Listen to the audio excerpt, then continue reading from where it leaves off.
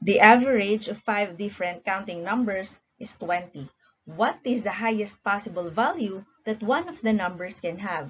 A, 20, B, 30, C, 40, D, 90. How are we going to solve this problem? Check this out. This is how we're gonna solve the problem. Solution.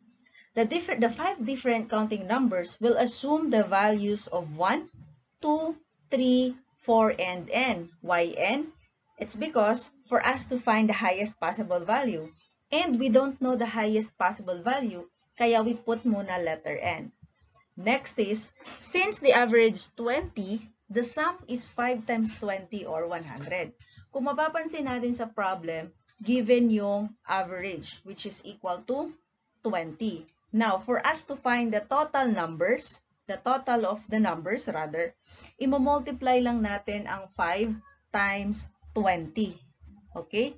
So, ganun lang yung gagawin natin. Alam naman natin na for us to get the average, ang gagawin lang naman natin is i-add natin lahat ng numbers and then i-divide natin kung ilan lahat yung numbers na pinag-add natin. So, basically, for us to get the total, we just need to multiply 20 times 5. Okay. Now, let's have our solution. 1 plus 2 plus 3 plus 4 plus n is equal to 100. Ibig sabihin, pag pinag-add na natin lahat ng numbers, this is equal na to 100. Now, we solve or we combine like terms. So, 1 plus 2 is 3 plus 3, that could be 6, plus 4, that is equal to 10. So, meron na tayong 10 plus n is equal to 100. Ang next na gagawin natin ay we need to subtract 10 to both sides of the equation.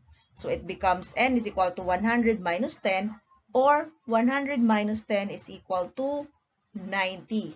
So, therefore, the highest possible value that one of the numbers can have is equal to 90 or letter B.